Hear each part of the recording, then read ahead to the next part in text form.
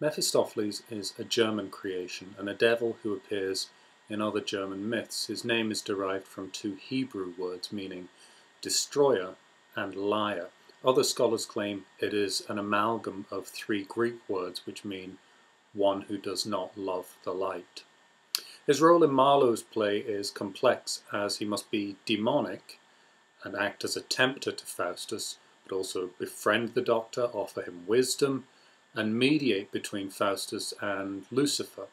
As a result of this variety of motivations, it's hard to truly understand which of the motives the character regards as the most important. After all, he can't truly be a friend to Faustus if his loyalty is with Lucifer.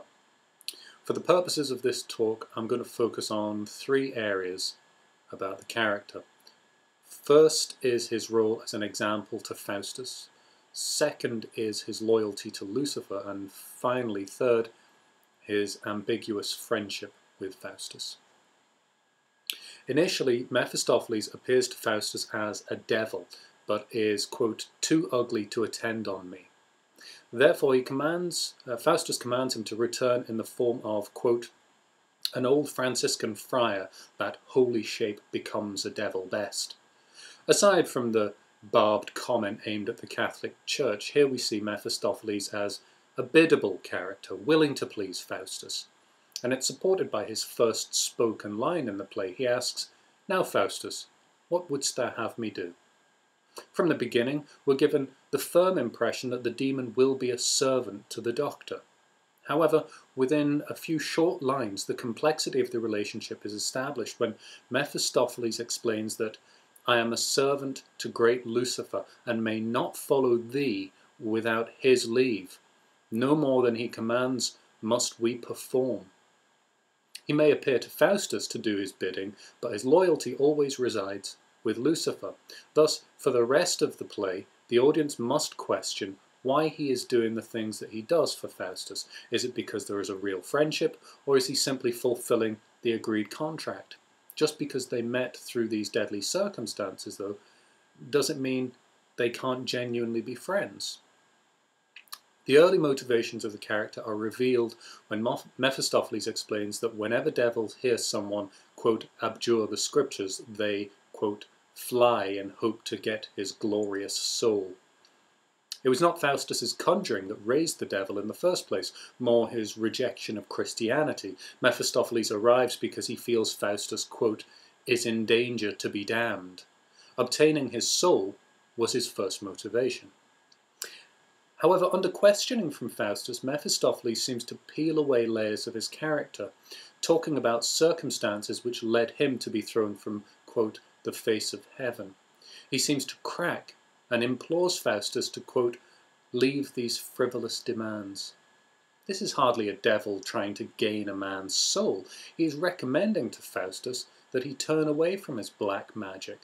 Suddenly, he seems to be looking out for Faustus, trying to help him save his soul. Indeed, the idea of Faustus losing his soul strikes, quote, a terror to my fainting soul. It seems reasonable to suppose that this is because Mephistopheles has seen hell, which awaits Faustus. When the Doctor asks about hell, Mephistopheles replies, thinkst thou that I, who saw the face of God and tasted the eternal joys of heaven, am not tormented with 10,000 hells in being deprived of everlasting bliss? Simply having seen heaven and now being denied heaven means that Mephistopheles is constantly aware of what is absent.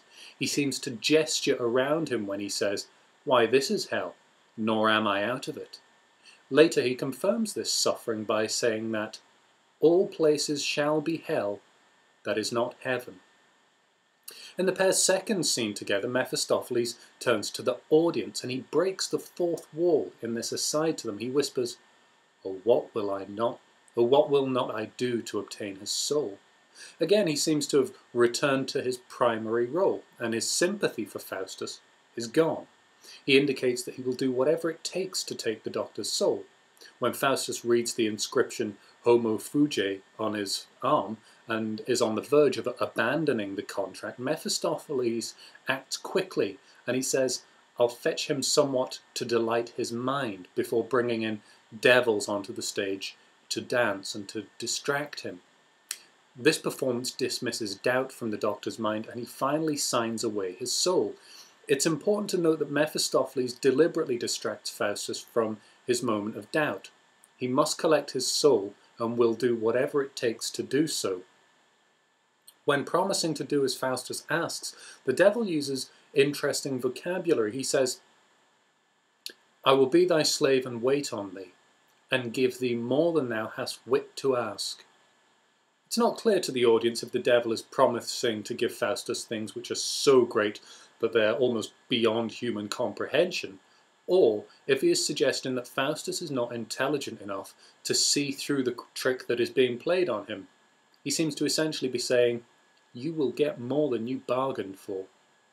From this point on, however, Mephistopheles does Faustus's bidding, aware that in 24 years his soul will belong to Lucifer.